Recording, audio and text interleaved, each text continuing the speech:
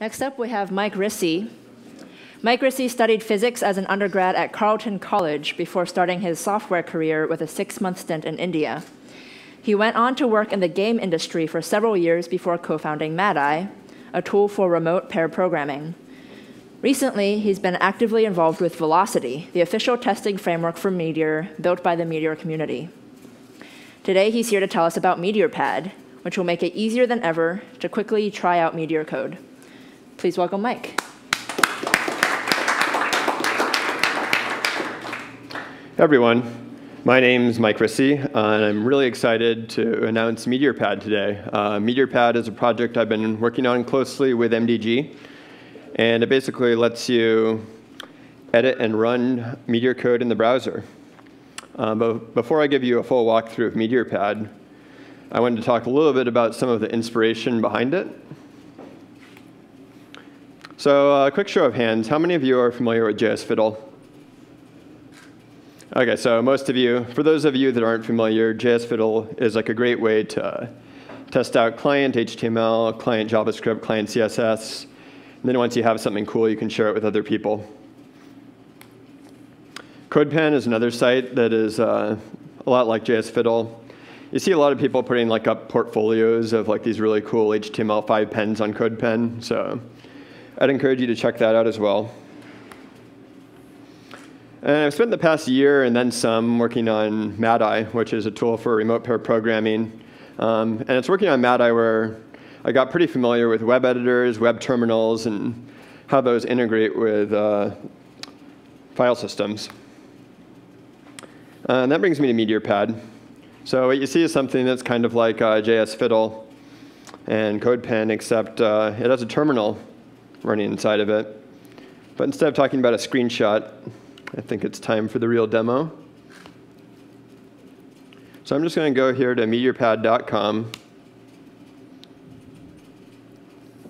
And you see a server starting here in the bottom. And now we have the leaderboard app running over here. And this is a fully functional leaderboard app. But just to prove that this is actually what it's running, let's change this a little bit. I'm going to claim this leaderboard app as my own. So I'll press save here. And we'll see the server restarted. And now we have an H1 tag over there. So that's pretty cool. We have an HTML file here.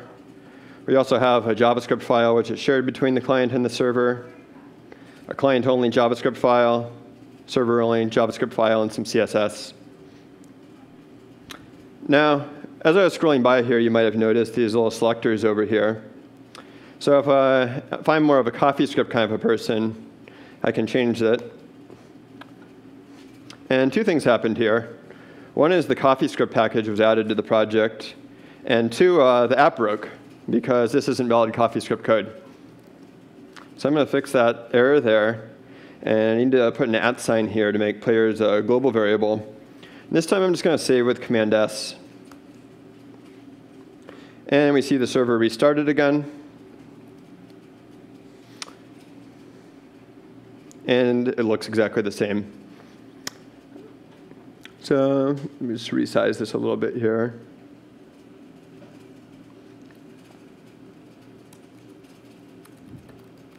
So I'm going to add just a little comment here. So you believe me that this is actually what's running. And we can see the server started comment down here. So besides CoffeeScript, there's a lot of other packages that can be included. Anything that is a Meteor package works right now. So this includes all the accounts. I'm going to add Bootstrap here, though, just so we can see it quickly change the way that this looks over here. So the server will restart again. And it looks a little bit different, actually a little bit worse. So I'm going to get rid of Bootstrap. Something else that's kind of cool is I can change the version of Meteor. So if I'm trying to reproduce a bug or something, and maybe I want to see if that happened in 0812, I can press that, and everything restarts with 0.8.1.2 as the version. This is the title of my pad. This is just for like the user's reference.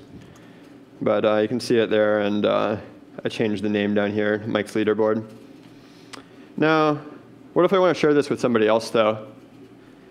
I can copy the URL here, and I'm going to simulate a new user with an incognito tab. And if I go to this pad, I also see Mike's leaderboard, but I'm going to get a completely different server running down here. But the important thing to notice on this is that there is a save copy button here instead of a save button, and that's because, in this case, the anonymous user does not own the pad. So they are able to run the pad, but they're not able to save this copy of it.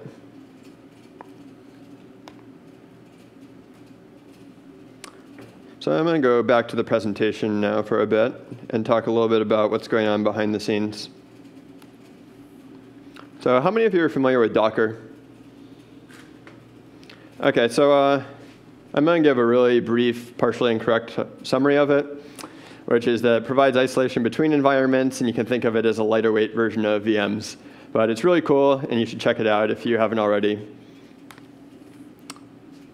So this is the basic architecture behind MeteorPad.com. So you see that there is the proxy up here at the top, which goes to 3 different Meteor apps, each running MeteorPad. And then all of your files are stored in a Mongo database. If you hit one of these URLs with a different subdomain, then you are redirected to one of the Meteor containers. And this is where each of your MeteorPad apps are run. So one concept that I wanted to stress is that one pad can have many containers. So a pad is basically just a collection of source code. And you can have multiple, every one of your browser tabs is essentially a different running instance of that app.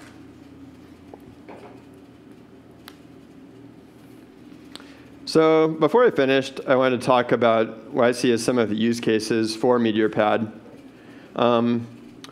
One of the main motivating ones was to make it easier to try out Meteor. All you need is a link, and it works on any modern web browser. So that's pretty cool. And I've always been kind of surprised how few people are willing to type one command in their terminal to install Meteor.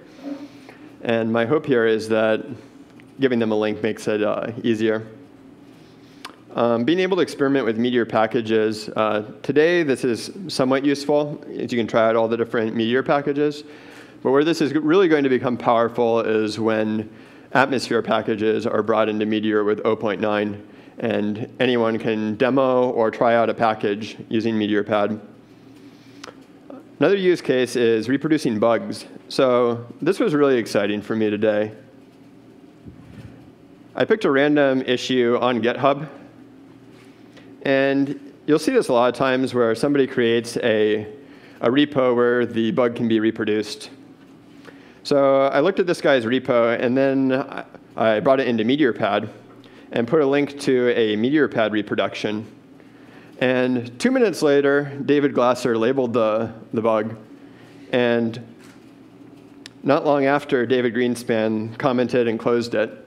And I'd like to hope that MeteorPad made it a lot easier for this to happen. And in the future, reproducing bugs will be a lot easier.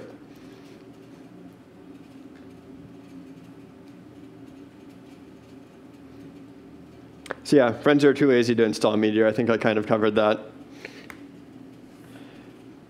So go ahead and try it out now. It's in alpha right now. And there's a few things that are worrying me. One is that it hasn't been extensively performance tested. Another is that the data center is currently undergoing maintenance as we speak. And I'm also going to be out of town for the next few days to see a friend of mine get married. So it might be a bit of a rocky start, but in time it will be stable, and I hope that you guys can get as excited about it as I am. If you have any questions, comments, bug reports, let me know. Probably the best way is email, but I also have my Twitter handle up there as well. Thank you.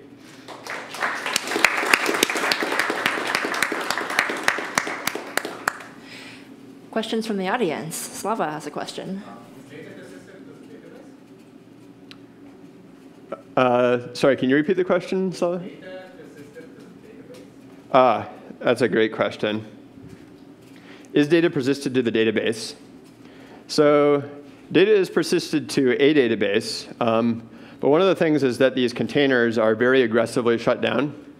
So when your pad starts up again, it's probably going to be a different machine with a different database.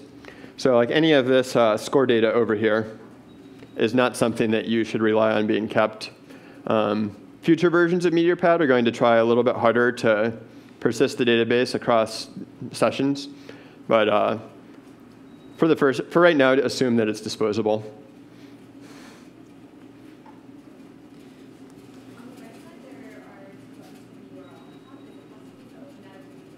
Oh, OK.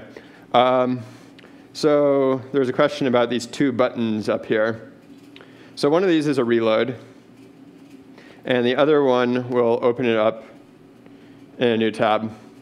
So this is something that if we wanted to sort of do the classic Meteor demo that shows how it works across browsers, we could do that.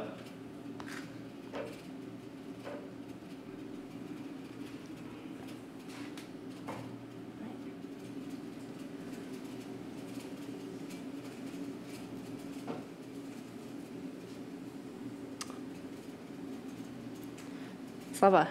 Are there any plans for Pro plans or any additional features? Any additional plans for? Like professional plans? Oh, professional plans. I'd say it's a possibility, but I haven't really thought that far ahead, honestly. Is there a way to import a repo, or do you have to copy and paste all of the individual files? So the question was, is there a way to import a repo? Currently, no. It is one of the higher priority features. Yeah, two of the things that I'm excited about are having an easy way to upload into MeteorPad, and whether that's like from a repo or a command that you run, like the command line, that's something like Meteor, like MeteorPadify or something. That's to be determined. The other is like a download button, where if you have a pad, then you can press it and you get a zip, which would be like the Meteor app. So not yet, hopefully soon. Go ahead. Is the editor, what do you call it, collaborative? If two people are editing the same file, what happens? Is the editor collaborative? No, it's not collaborative right now. Only the owner of the pad is able to edit it. If somebody else wants to make changes, they have to basically fork that pad. Having come from MadEye, where it was a collaborative editor, I'm interested in that space, but I think at least right now it's not a super high priority feature. Any other questions from the room? All right. Is there a way to access the client console from that the main window of that running app? Is there a way to access the client console from the main app? Kind of. So I'm not sure how much debugging you've done with iframes in general. There's nothing too fancy going on this page. This leaderboard over here is just an iframe. But let's see what happens if I do open up the inspector. Oh, I get a message that warns me about being here. And the reason it warns you is because it's kind of deceiving, where you will see console log output here, but you will not, if I type any commands, they're running against the MeteorPad application and not against the application in the iframe. If you want the commands to go against the iframe, you can select it from this dropdown here. But in general, I'd say your better bet is to open up a separate window and use a Chrome inspector there.